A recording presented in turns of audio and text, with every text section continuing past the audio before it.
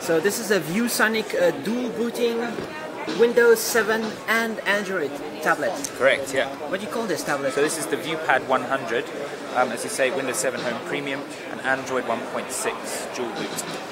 So it's 10-inch, 10.1-inch capacitive? Yes, it's 1024 by 600 in terms of resolution, LED backlit, perfect for widescreen video, etc. So it has USB, two USB ports on this side. That's right. What is this? So we have output? mini VGA. Mini VGA. And we have micro SD up to 32 gig. Nice. Anything else on the other side? So there is a SIM card slot at the top. Yeah. Initially we won't launch as 3G built in. So it'll be Wi-Fi BGN at first. And here's no ports, right? And so how long does the battery last? We're yet to fully test it. Yeah.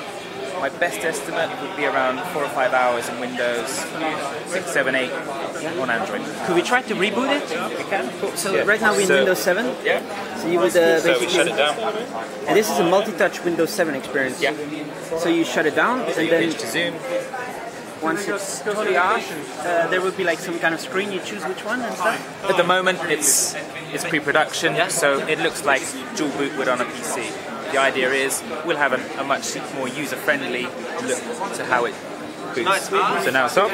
So you simply turn it on.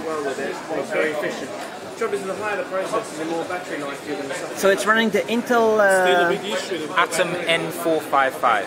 That's the latest netbook style processor. So DDR3, 1 gig of RAM, and you use Windows 7 very, very quick, especially given it is only 1 gig of RAM in there. So right there you choose between... So I choose between them. Ignore the fact there's multiple Androids on there. Yeah. We had a slight issue with it yesterday. Is it different versions of the software? Or? 2 just don't work. It should only have 2 in there. So we select Android with that. So it's a home and selection. So home will toggle between them. And select is here. Enter. And again it's launching the x86 version of Android.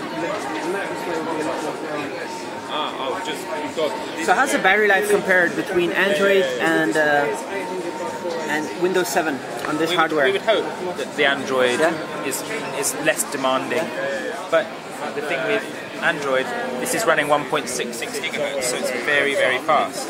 So response times, you've still got the multi-touch capability within. So it's a nice, what's it called, capacitive. Yes, capacitive multi-touch. Super nice. LED backlit.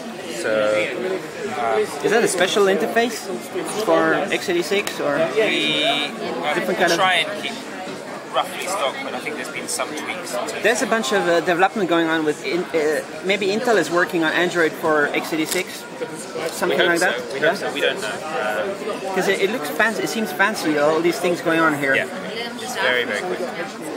Some things are going on. So there's a nice browsing experience, and there's a.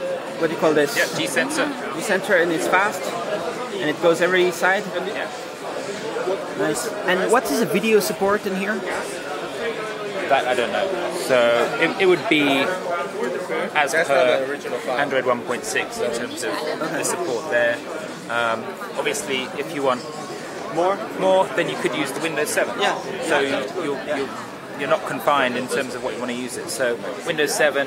If someone's used to using a network, then they're not constrained by just because they want a tablet form factor. So here at ViewSonic, you plan to release this all over the world, or? We only are responsible for Europe. We plan to launch it in October in Europe. Price around €549. €549 in October. Right. Correct. Thanks. Okay. Thanks. Without 3G. Without 3G. You plan to do 3G as well? We hope so.